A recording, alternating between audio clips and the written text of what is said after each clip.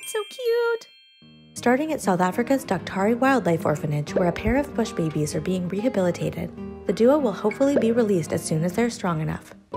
And speaking of releases, 19 endangered Numbats born at Perth Zoo will soon be released at Mount Gibson. Only about 1,000 of these tiny mammals exist in the wild.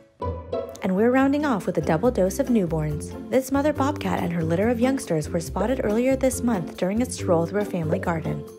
And a backyard wildlife cam in an underground den captured this footage of a litter of baby skunks. We'll have more cute news for you every fortnight, so stay tuned.